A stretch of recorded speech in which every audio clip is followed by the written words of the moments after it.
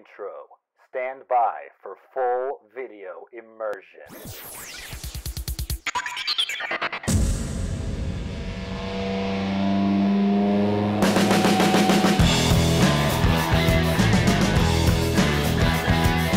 Hey guys, welcome back. We're talking about The Who's Endless Wire, which came out 10 years ago, so we're doing the 10th anniversary. And right now we're going to pick up in the track listing and we're going to talk about the Wire and Glass mini opera on Endless Wire, which, if you have the CD, is tracks 10 through 19. So we're going to go through the tracks, and Garrett has even provided us a little plot synopsis of the mini opera. Yeah. So let's just get right into it. All right. So, What's the first track? first track is Sound Round, which apparently is one that Pete has been sitting on since Lifehouse. Really? Yeah, this was recorded, this is like first demoed in like 1970, 71. You gotta imagine he's got a lot of leftovers from Lifehouse. Yeah, right? I mean, Who Are You, rather, Right. was also a leftover from Lifehouse. I mean, not to be funny, is that why no one can compile like a complete Lifehouse even to this day? Because there's just so much. Part that, and partly because the story is so weird. Yeah, some people have been successful. Yeah. But anyway, what's the history with Sound Round? Okay. Well, I don't have a history of the song, rather, but in the story, this begins with many years ago. Picture it. Many years ago, there was this rock musician named Ray High, who you will remember from Psychoderelict, which I recommend you pick up. The story doesn't really have much to do with Wire and Glass, but it's a good album. Same character? Yes. All right. Yeah, this is sort of a sequel to Psychoderelict. Pete's solo album, his last one. So Ray High is, many years ago when he was a younger man, he was rolling around the country in his camper van on just a road trip when he gets a vision of a future society that is becomes strangled by wire and communications, is what it says. And this vision that he receives of this sort of dystopian future, he eventually develops into the Grid Life Project, which he works on in Psychoderelict. Sounds like something familiar. Yeah, it's pretty on the nose, semi-autobiographical stuff from Pete Townsend and the Lifehouse Project. But, you know, that's all that Psychoderelict was him reflecting on his own life, and this is just taking that at a different angle. What do you think of the song Sound Round? I only have like 2 lines of notes here. It's hard to talk about a lot of the songs in they're the like album. they're like a minute and a half. Yeah. The only things I wrote here is I said I don't know if the song is trying to be profound. It sounds like it's just like the opening of the opera. Yeah. I did write here. It has a pretty cool drum opening. Whether it was probably played by Pete. I'm gonna double check on that real quickly. It's track 10. Track 10. It's at the very beginning. Very beginning of the booklet. Talks about the All personnel. Right. Just hang on 1 second. It says here, drums on 10. Peter Huntington plays the drums. Yeah. Well, he does a really good job. I really dig the drum opening. It has like that Tommy era rock sound. Yeah, it does. And I know it's typical, well, they're both mini operas. Well, yeah, but they still sound similar. Just in the way that this song sounds. Other than that, I think it's fine. There really is not much I can go into it. Yeah. What about you? I agree. It's got a good driving beat to it, and it sounds sort of like a road trip song. Yeah, there's just not really enough of a song. They can't really say much more about it. Right. I think I actually repeated this one when it was over. I was like, oh, that's it? I didn't even write any notes on it. Yeah. But anyway, let's move on. Okay. So the next track is Pick Up the Peace. Which is spelled P-E-A-C. Peace. So Ray High, many years, like in the present day of the story, sees that he's in this sort of mental asylum or sanatorium, it keeps saying in the notes, because apparently he lost it after making Grid Life. I don't know. Screw it. And there's so much of the story that you have to just kind of go, Just sure. go with it. Suspend your disbelief. Yeah, a lot of from that. the ceiling. So he's in the sanatorium and he gets more visions because he does that. He's sort of the narrator of this story. And he sees this group of kids from the neighborhood he grew up in forming a band that they're calling the Glass Household, or Glass for short. And so he observes them coming together and just, being teenagers together, really, for a long time. And he contrasts this with his childhood, where he grew up in a city right after World War II, which had bombed buildings and old soldiers walking around as dads also and grandpas. sounds a bit autobiographical. Right, yeah. Again, more stuff that Pete had to deal with. And so Pete says the general theme of this song is asking, how can we as members of society, and probably more as, from Pete's point of view, how can we relate to societal peace, and how can we relate to peace in the universe and in our communities? Interesting. Yeah. As for the song itself, I did have to laugh. The opening line is "Now I'm in the ether," and thank God it's not the same song. Yeah, because Ray High is the narrator of the song In the Ether as well. Mm-hmm. In the Ether is his sort of, I guess, maybe drug-induced. Right. I'm just glad it wasn't the same song again on the album. Yeah. Again, so short I can't pick it out. The only other line I have written here is I dig the transition to the next song. Yeah, definitely. The chorus. Those are like my only two notes on the song, really. Right. I don't know. This song is kind of painful for me because it's like, how many things can you rhyme with peace and not make it sound forced? That's right. Like, come on, let's try to pick up the peace, you and I on our hands and knees, and I'm like, sure. Because you just gotta just shrug your shoulders and go with it. Well, let's try to touch the fleece. I'm like, the golden fleece? Like the mythological... Oh, boy. The song's over in a minute and a half, anyway. Yeah, it serves a purpose, and it gets out of the way, I guess. Alright. So what comes next? Next is Unholy Trinity, which this is the sort of... Now we switch the camera, the point of view of the musical to... the opera to the three kids in the neighborhood. The three... Could it be possible the kids are like a representation of Raj, Pete, and John when they were in their detour days? Sort of. Because they're the ones who came together, obviously, before Keith joined. Well, the three kids are... hang on. There it is. Gabriel, who is a Christian, Josh, who is a Jew, and Layla, who is a Muslim. They come together from very different backgrounds, and it says this in the lyrics, to form the Glass Household. And what's the Glass Household? That's their band. That's the name of the... Okay. Which is... I'll just refer to it as Glass to keep it simple from here on. So... The way that the group dynamic apparently works out is that Gabriel composes the music because he hears music. They all have the special gift, and he hears music. Josh hears voices, so he's the lyricist. And apparently Layla can fly. Suspend your disbelief, sure. Why the hell not? Yeah, I mean, I take that as a more metaphorical thing, so I'm just guessing. Oh, like she's flying, or what? No, I don't think that. I think it's just more along the lines of she has a charismatic stage presence, so she's the front person. Okay. Front woman, man. Yeah, I never know what is front the man, female front form woman. of front man. I just jokingly call it front woman. Okay. Because it really we'll call it what that. it is. And I really like this one because it has such an innocent and joyous sound to it. I like it because I didn't know the story obviously going in, so I thought it was more of a reflection of, like I said, the three kids were like a representation of Raj, Pete, and John. Sure, and in a way it is. Coming together in the detours, and I mean, I like the line I wrote here. Three kids, three ways to be, three different lives, three different ways to smile, not the same, we can talk, we hear the music. I really like that because, as we've discussed, even if the Who didn't always get along, they could always play together. Yeah. There always was the music. So I like when it says here, we're not the same, but we can talk and we remember the music. We can sing the music. We can play the music. So that's how I kind of think back in the day, because they formed the Detours when they were like, what, in their teens? Yeah. I mean, at that point, they didn't really know each other at first. So maybe, how could they talk to each other? But Sure. But they bonded over music. John played the horn, and Pete and Roger played guitars. Yes. So even if like I said, they didn't communicate well at that young age. Obviously, they did in later years, but they had the music. So for me, I got this looking back on it and just being like, yeah, I wonder if that's looking back on their early days.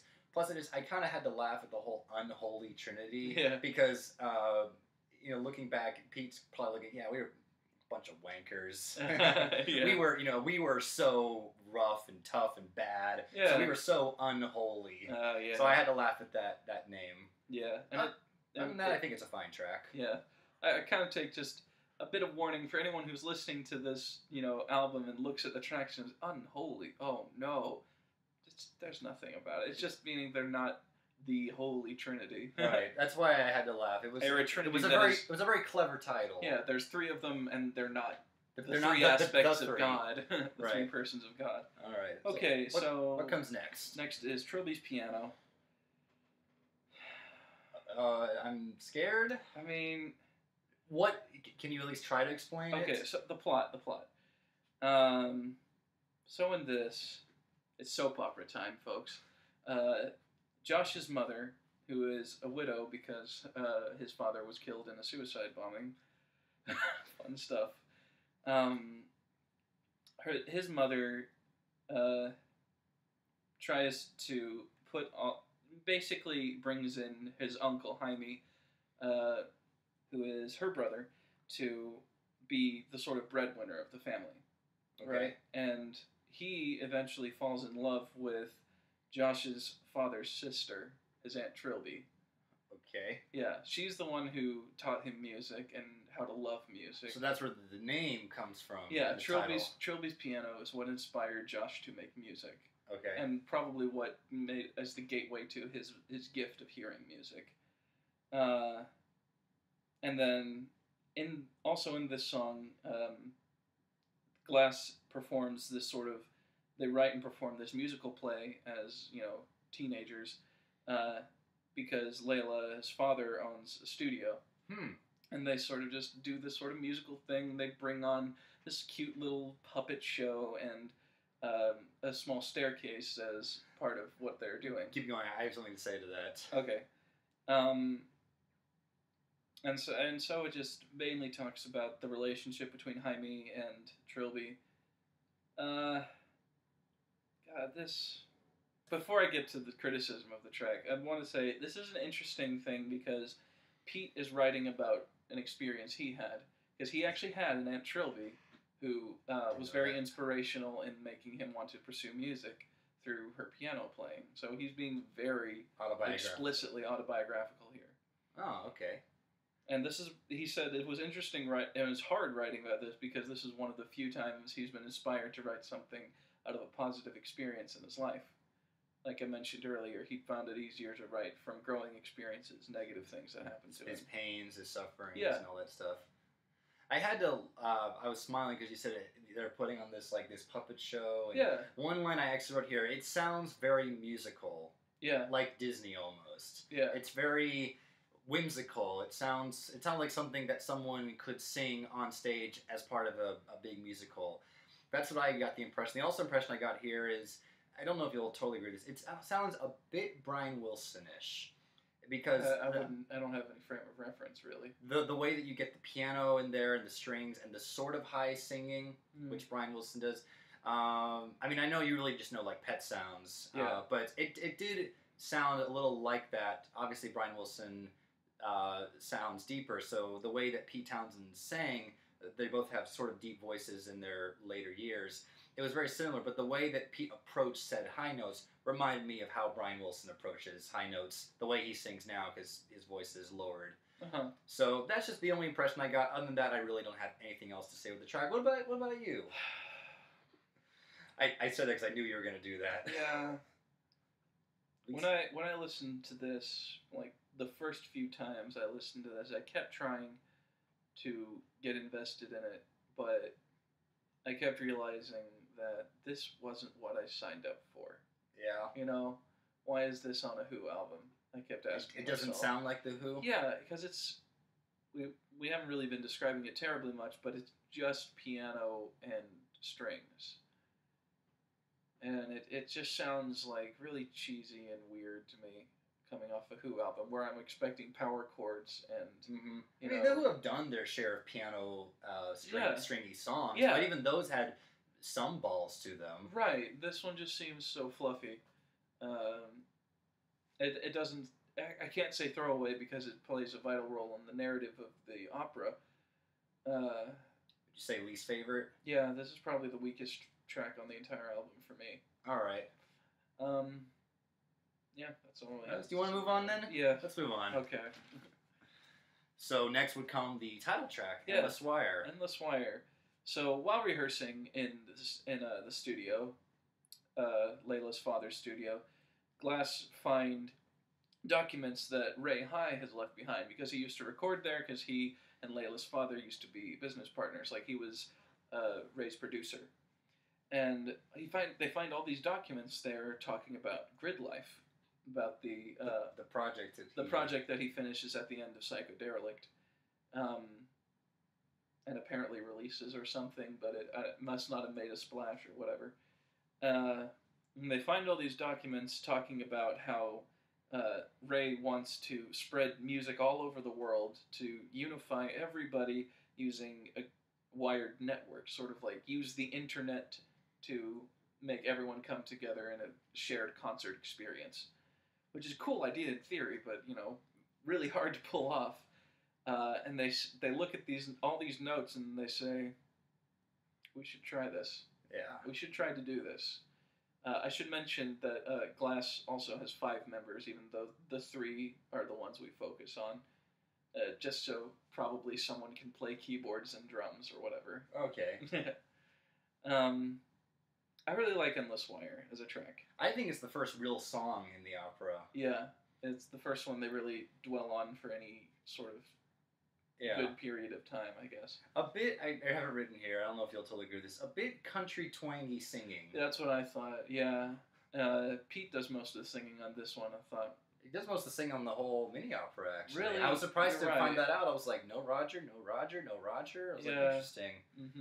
Mm-hmm. It could have been too repetitive for me. The song, this version is like, what, minute 5:51. Yeah. It could have been a little too repetition because at the end they just keep singing that phrase on the end of the wire. But it fades out at just the right time. So for me, it was like just short enough. Right. Any more, and it would have overstayed its welcome, and I would have just been like, okay, let's get on with it. So then, how do you feel about the extended version that comes on most versions of the album? The extended version I actually like because, like I said, because it feels like a real song. Uh-huh. It feels like a fully fleshed out song.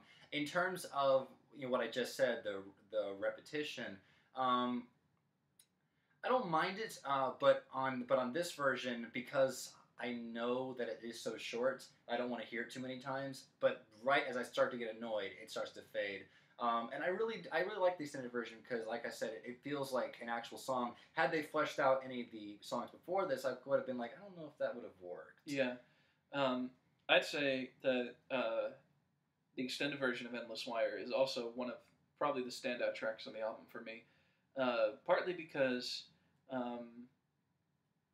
on Endless Wire it adds a lot of really cool vocal interplay between Roger and Pete, where most of the standard, the non-extended version is just Pete singing.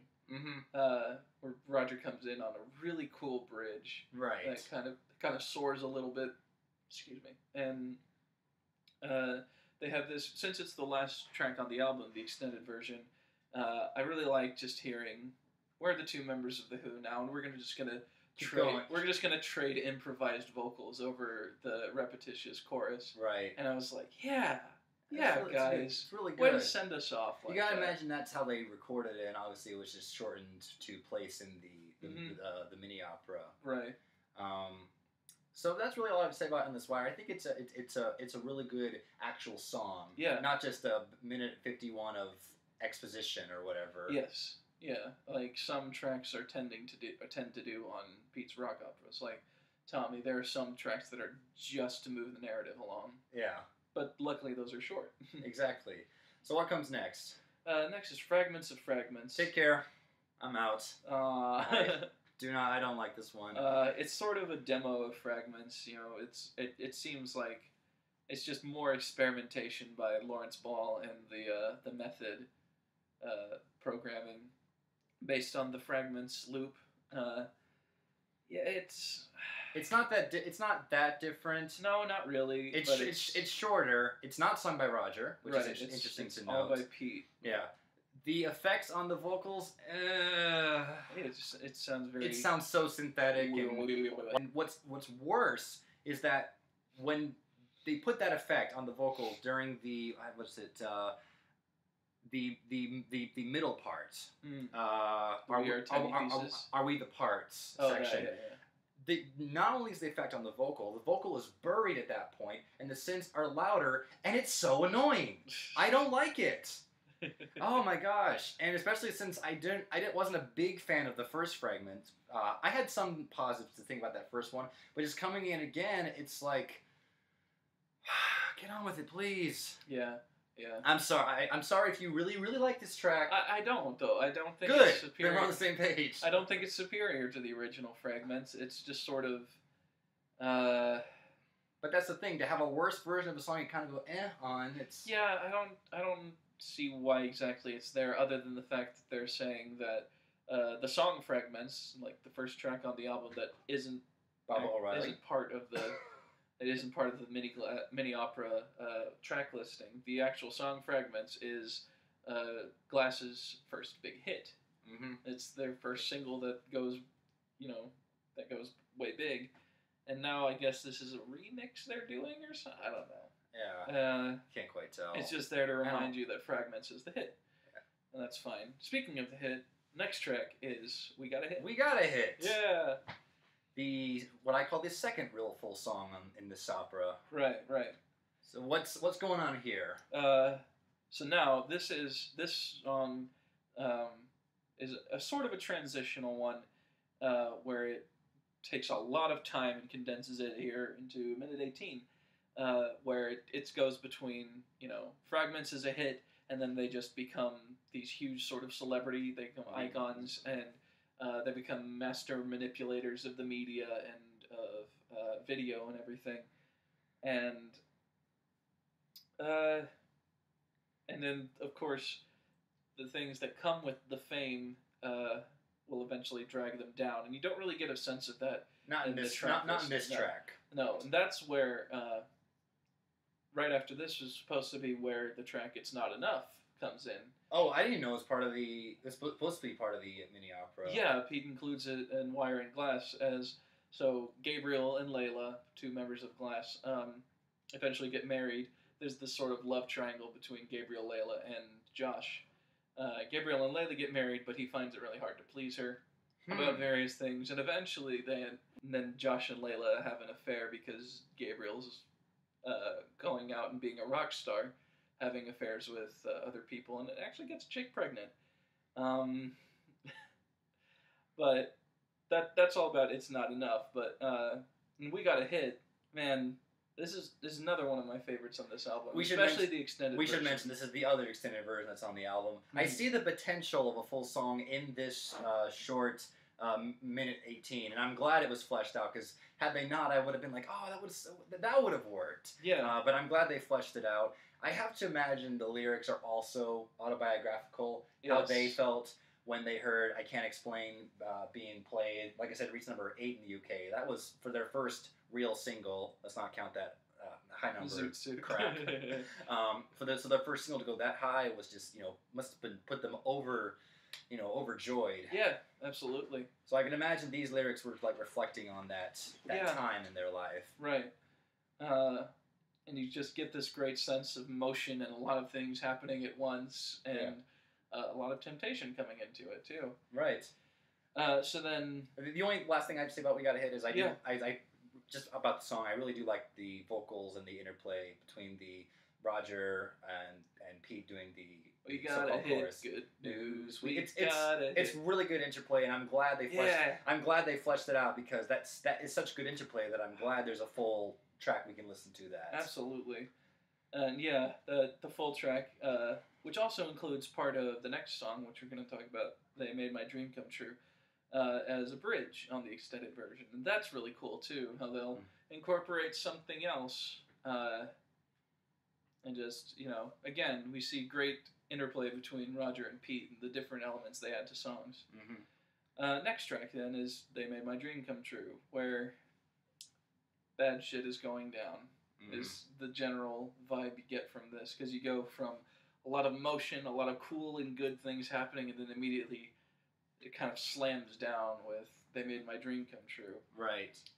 Where we go back to Ray High, who's sitting in his hospital room, in another ether vision, where he sees someone dying at a Glass concert. By this time, Glass is broken up and have gone their separate ways.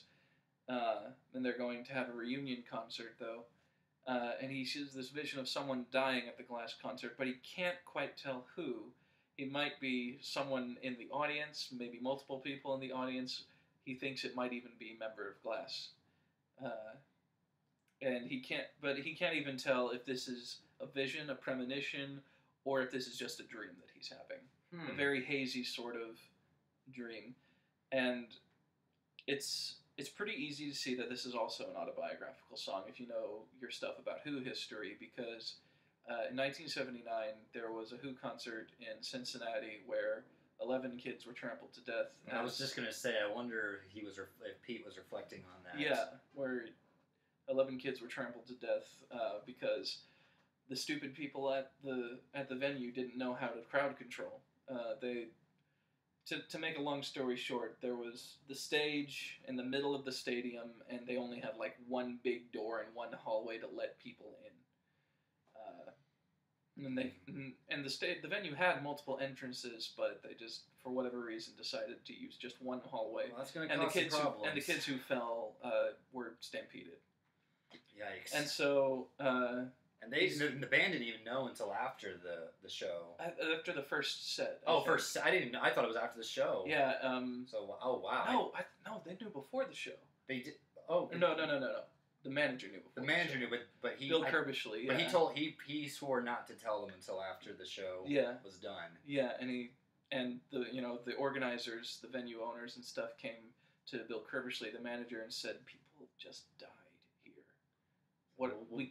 We have to cancel the show." And he said, "No. If we cancel the show, there will be a fucking riot." And probably more people would have been killed. Yeah. Who knows?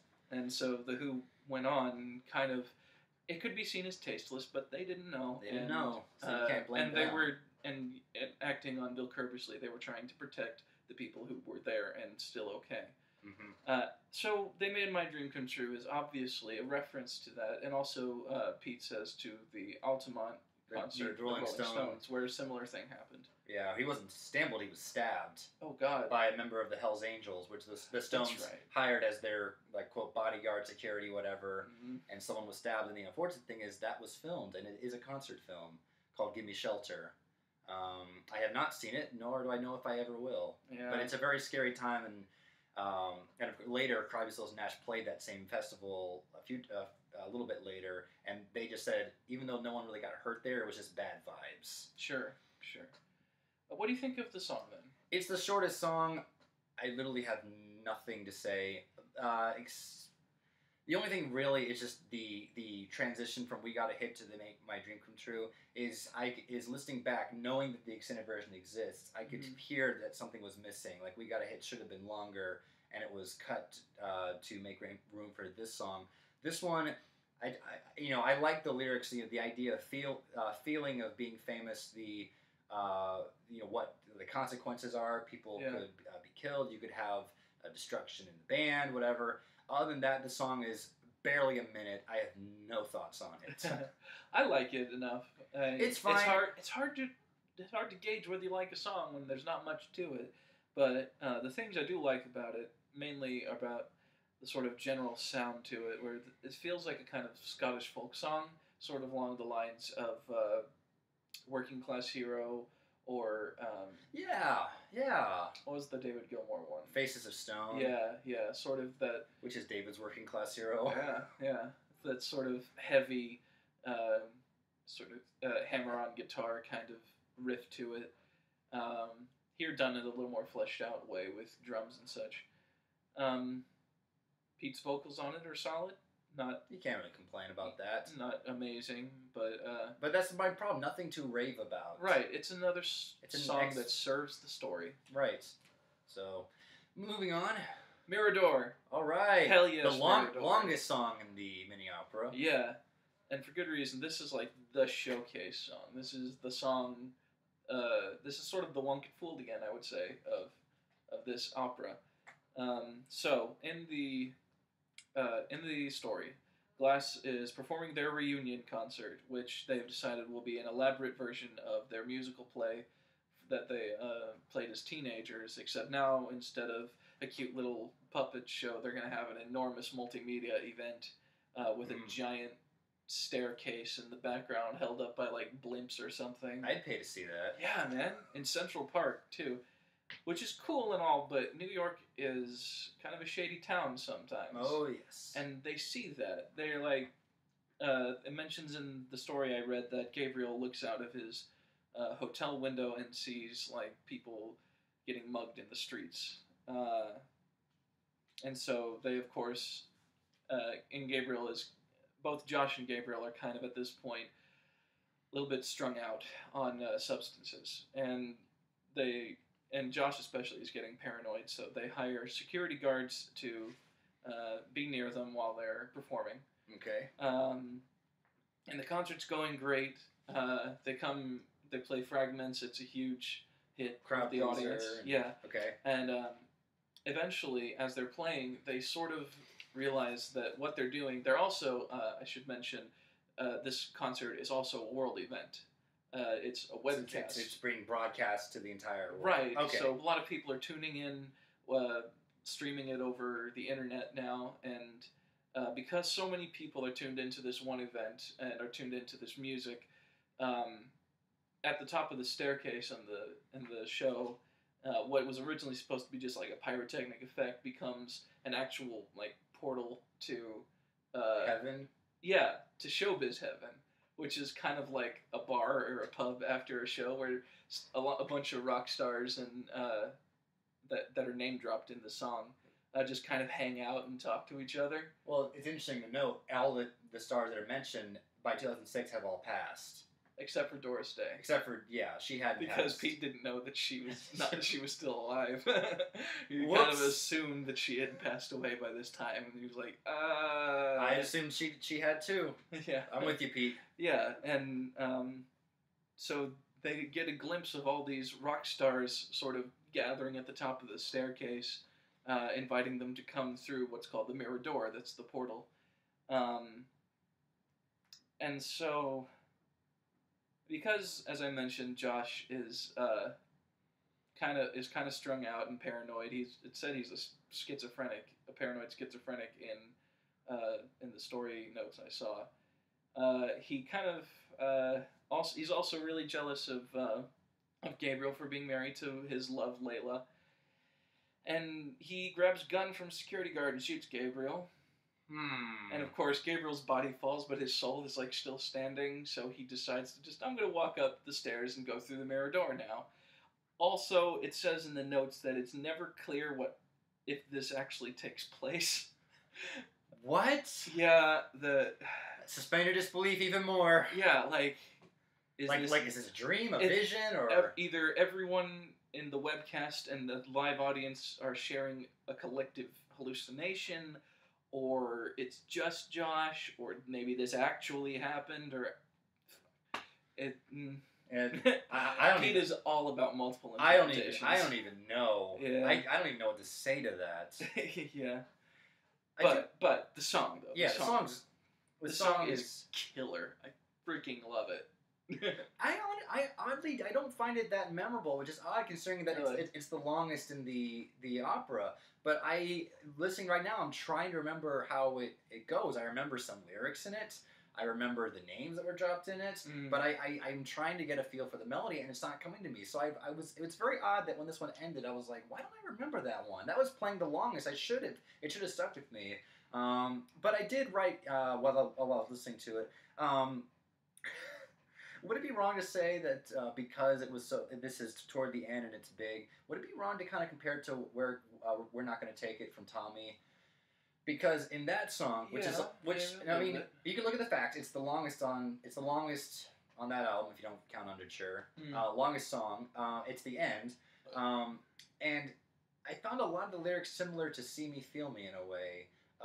where I forget what it is exactly. I'm gonna look at the lyrics, but they say something along the lines of where is it?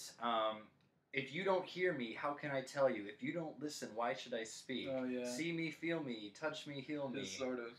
I mean, I'm not. I don't think. I don't think that was intentional. No. But that's just the feeling that I got. And musically, I found this song kind of similar to Sparks in a way. Yeah. The dun dun dun dun dun. Yeah, a little bit. The way that comes in. The other note I have on this song is the name dropping musicians. I didn't know the story, so I thought they were just placed in here. I knew the Mirador had something to do with heaven, especially with mentioning all the passing rock stars: Buddy Holly, Elvis, Ray Charles, Ludwig van, which he said, I know, but he said Ludwig van to rhyme with band. That was kind of like a little cheesy, but sure. But I didn't know that's why they were name dropping it. And you know me, the Who's most recent song, "Be Lucky," they also name drop a few artists. AC/DC, Daft Punk, and I wasn't a big fan of them doing it there. So here it was kind of like, come on, guys, you can do better than this. But now that I know the story, now I kind of feel like I should retract that statement. Sure, yeah. But it reminded me of "Be Lucky," and that in that song, I was not a fan of them name dropping those artists. But so what do you think of the song? It says "kick ass." What do you like so much about it? First off, I fell in love with it just like from the opening riff, man. It's so great.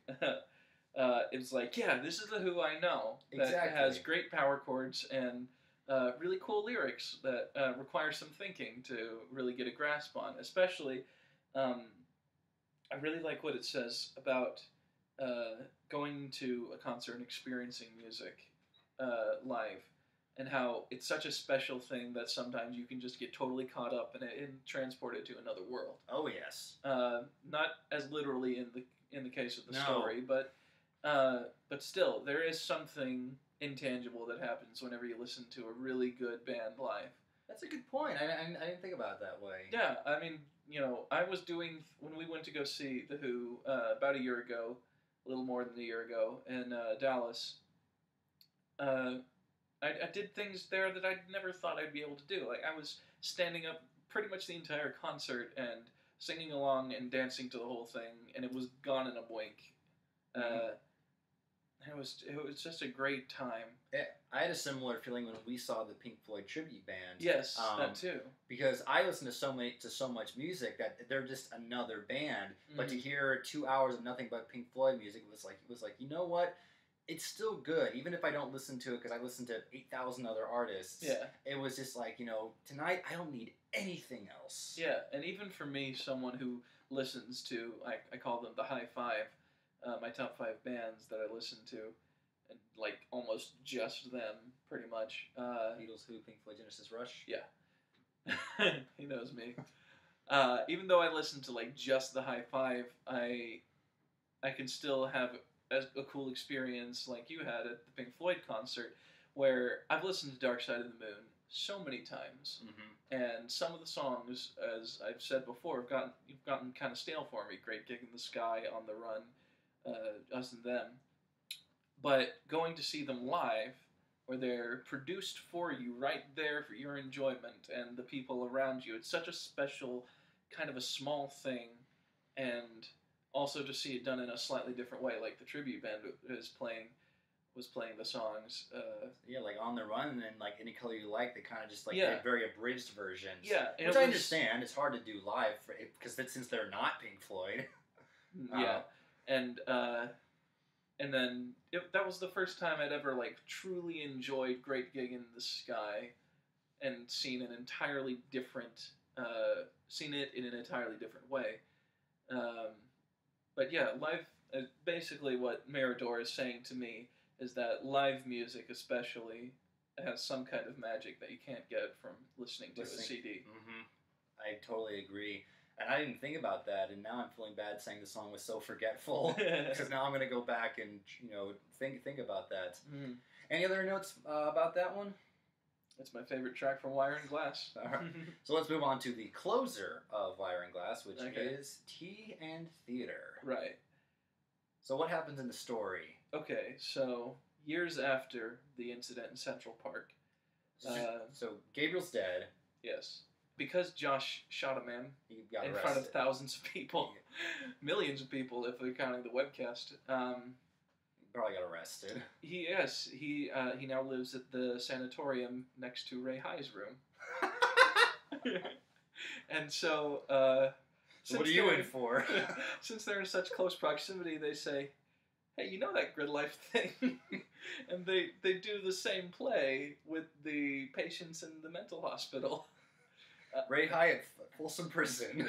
Yeah, something like that. And they invite Layla to come by and see it. And before or after, doesn't really say.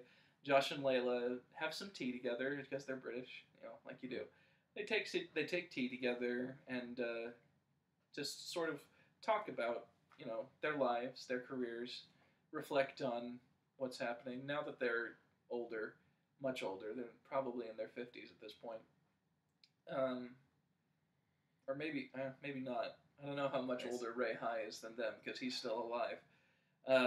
And then meanwhile, Ray is looking at the play that he and the inmates, or no, patients, it's a mental place, he and the patients have put on, and confuses it. Maybe he's senile, maybe he's getting other visions, confuses it for the Central Park performance. Or maybe it's actually the same thing and it's timeless. I don't know. Let's go with it. Yeah, it becomes a timeless performance to Ray, I guess. And that's where it ends. Yeah. I like Tea in Theater as a song. I do too. I always have. Yeah. What I like about it, well, there's a lot of things I like about it. It's the dynamic duo. Pete on guitar, again with experimenting with some different tunings. I noticed. And also with he programmed a drum track in this. Very simple, but totally. But there really isn't much you could have done with the percussion wise. Yeah, and then live they just play acoustic guitar and Roger sings, and that's it. Right. No, I that is exactly the vision I get with this song. It is kind of an epilogue of people just drinking tea, which is very British. God, yes. And just reflecting, talking about life. What they did. And Pete and Roger close a lot of concerts with this song. They didn't close it when we saw them, obviously, because it wasn't a hit. They closed it when I saw them in 2013. Right. Yeah, it's on the live Quadrophenia album as well. So you can tell this song has a lot of meaning to them. Mm-hmm. And I also just get the vision, the two friends sitting alone on stage. The crowd is gone. The stadium is littered with beer and nachos, and you just have the custodians just pushing all the garbage in the garbage disposal or whatever, and just Roger and Peter on stage. Pete's like, "More tea, Rog." "Oh yes, thank you, Pete." just reflecting on having a private tea party. Having a tea party. It's like I feel like did something happen here? I feel like it's probably something more like they just scrape a couple of chairs together. They put the pot of tea on one of the amps. On the amp, and then they just pour mugs for each other and kind of lean back and they're like, "We did good, bro." Yeah. Yeah, and it's not just, we did a good show, but, you gotta imagine, like when they do it overall. Now. Exactly, but now they look back, we did good. We had some hit records, we made some good music, and let's just have some tea and just, sit quiet for a while. Kind of the way that Pete looks at The Kids Are All Right as a song now. Said, "Man, we got lucky, but in the end, turns out really well, didn't it?" Yeah. That's always the vision I got with this song, and it's really beautiful, and I love the line. I had to write down, one of us dead, one mad, one me, all sad. And, of course, I didn't know the story. Obviously, the one of us dead is about Gabriel. Yeah. Who is supposed to be singing this one, Ray or Josh? Because it says one of us mad. I think it's Josh. Okay, then one of us mad would probably be Layla and one me. But I always just... or maybe it's the more Britishism of mad, and that Josh is the insane one. Oh, okay. And maybe Layla's the narrator of this. Well, it could work either way. It could work either way. I mean, I didn't know the story, so I looked at it as it was actually a reflection of the band. One of us is dead. Yeah. Obviously, it'd be two, not one. One of us is mad. It's probably Roger's way of saying, Pete's a mad son of a gun. Mm-hmm. And one me, meaning, we're all different people. But going back to one of the songs earlier, we're all different people, but we still make a good sound together. Yeah. And let's just have a cup of tea. Yeah. So that's... It seems very indicative of their friendship as well, because I did I watched a recent interview with Roger. It was mainly about the Teenage Cancer Trust that he runs. Um, and they also he talked about his experience with The Who and his relationship with Pete.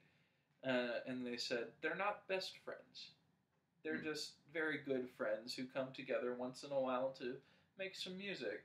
And I thought, wow.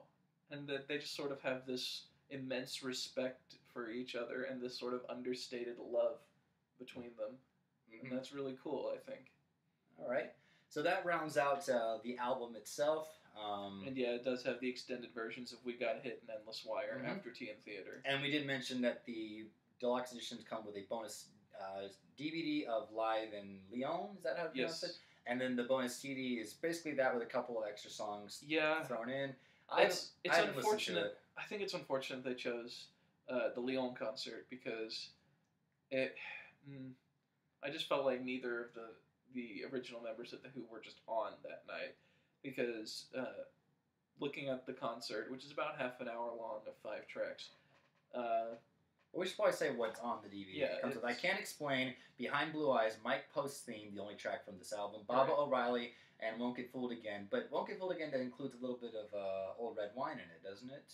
Does it? Maybe I'm thinking of something else. I don't. Well, anyway, those are the 5 that are on the DVD, and the CD adds, I think, Relay, Greyhound Girl, Who Are You, and The Seeker. Yeah. Which is kind of interesting because you get live performances of Relay and Greyhound Girl, 2 tracks that are kind of rare. Yeah. But yeah, like I said, I wouldn't recommend, like, if you can just find, like, the standard version of Endless Wire, then great. If you can, if you really, really want to get the bonus stuff for it, go have fun. Like I said, it's just, Roger's voice is not on point. Pete just seems kind of going through the motions a little. But, yeah, it's good enough. Well, now that we've covered the album, and we did mention earlier that the album, hasn't really been looked at too kindly. People have probably given it a lot of crap. It's an easy target. Yeah. Going through the songs, we found some things to dig into. We found some things that were kind of and some things that were, exactly what we said, yay, and exactly on the entire album. But overall, listening to it, I still stand by. I said this sounds like a good document of where they were in 2006. Looking back on things they had done, people they had seen come and go, musical experiments that Pete had experimented with and put on this album. And collaborations with Rachel. Collaborations. Yeah. So overall, Endless Wire, I still came out saying it's a very fine album. Yeah. I don't consider it a great album, and I don't consider it an abomination. I mean, Who have 9 studio albums? It's kind of hard to have maybe 12. Well, the point is they're not like the Rolling Stones where they have 35 and you can absolutely pick a dud. Not that I've heard all 35, and I don't know if I want to. But overall, let's do what we always do, and let's rate how we feel the album. Yeah. How it fits on our scale. What are you giving this? I'm giving this a very biased 4 out of 5 because that is biased. Because the good stuff is really good, and when I'm in the right mood, I find the stuff that I'm not a huge fan of, whether that's In the Ether or even Trilby's piano, at least tolerable, or find things that I really enjoy about each of them. And yeah, again, it just holds a great place in my heart because it was the first Who album I got. That was great. For me, coming in not so biased and having heard it literally no more than 5 times, I came out more positive than I thought it was going to be. So overall, I'm going to go with a solid 3.5 out of 5 fragments. I would have gone either 3 or 3.25 because I'm thinking in terms of 10, 6, 6.5. But the highest I can go is 3.5. So I'm gonna stick with that. Sure. For my rating for Endless Wire. Yeah, I'll always say that any legendary rock band like The Who should be proud if this happens to be the last album they make. I hope it's not. I do hope. I do hope it's not because there's a lot to improve on this, and also, it's been 10 years, guys. Come on. Yeah. Uh, We can't keep reading Let's- articles that you're writing songs. Yeah. Publish the damn things. yeah, where's Floss, dude? What's Floss? That was the album they were planning on making in 2010. Okay. It didn't happen, Well, apparently. not only that, give us the outtakes that Pete even talked about this album. He talked about Yeah. in the attic. He either played a few or he just mentioned them. So Yeah. Where are they? Can we just get another scoop Yeah. from Pete, maybe? Yeah, or That'd be nice. Or could you hire us to go through their vaults or God, something? yes. But as I was saying, if this happens to be their last album, this is a great note to go out on. I think it's pretty solid. Any legendary band of their stature would be proud to go out on this note. I think it's a pretty solid note. I mean, I hate to say, but it could have been worse. It could have. I mean, it took 24 years. Yeah, there's so many bands and things like Genesis kind of comes to mind, that where you feel like the last thing they did together was like, guys, just you should have stopped earlier. You got to do better than I meant the 2007 live album, which a lot of people say they sound older and slower. Well, and, they are. well, it's just that they sound less edgy than they used to. I be, know. that sort of thing. I hate edgy as a descriptor. Anyway. All right. So that is our review of The Who's Endless Wire. Now, tell us, viewers, tell us what you think of the album. Do you like it? Have you bought it? Which version have you bought? What are your favorite tracks? Do you think the album holds up after 10 years? I think it holds up pretty well for us Who fans. For some people, it's kind of like, it was a thing. If you're a casual Who fan, this is not your album. Yeah. So let us know all that down below. Be sure to subscribe and click that like button. Check us out on our YouTube channels. I'll put a link in the description below for that. Mm-hmm. So guys, go ahead. You should also check out my blog at garretthicks.oucreate.com plug. And if you can't remember that, we'll put a link in the description as well. Also, I forgot to mention earlier, while we're on the subject of The Who, I read, I don't know if you heard about this, that The Who are still touring, apparently, even though they said the last year's tour was it. Money. Sure. It's a guess. They're touring England anyway. Yeah. Some parts of Europe, doing an acoustic version of Tommy. Yeah, I had gotten the little email about that. Yeah. And I am way too excited about that, and I really hope that they make recordings of it. Yeah, hopefully it gets a release. Yeah. All right. Because, good God, Pete Townsend just playing an acoustic guitar all Would there night. be any guests, or is it really just... It didn't say in the announcement. Not yet, so we don't know if we're going to get an actual Uncle Ernie or... No, I think it's just going to be Roger and Pete and their normal backing group. All right. Just unplugged. All right, well, if that comes out, maybe we will do a review for that. Oh, hell yes. As if it comes out. Yeah. We hope. We'll see. We'll see. Yep. We'll see. So thank you guys so much for watching. Say bye-bye. Bye-bye. Bye-bye. All right, and we'll see you guys next time. And once again, please. 1, 2, 3, and hit it!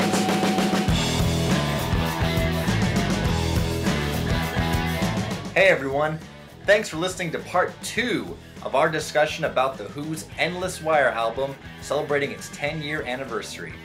We'd love to hear from you what you think of the album and our review of it. Let us know all of that in the comments, check out the other episodes of Triple Threat, and subscribe for more. Don't forget to like this episode, and we will see you all next time.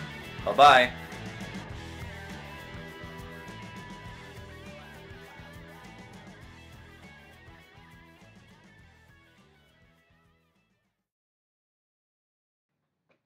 I don't know what this is. I think I just called him a loser. That's one for the outtakes. Heyo.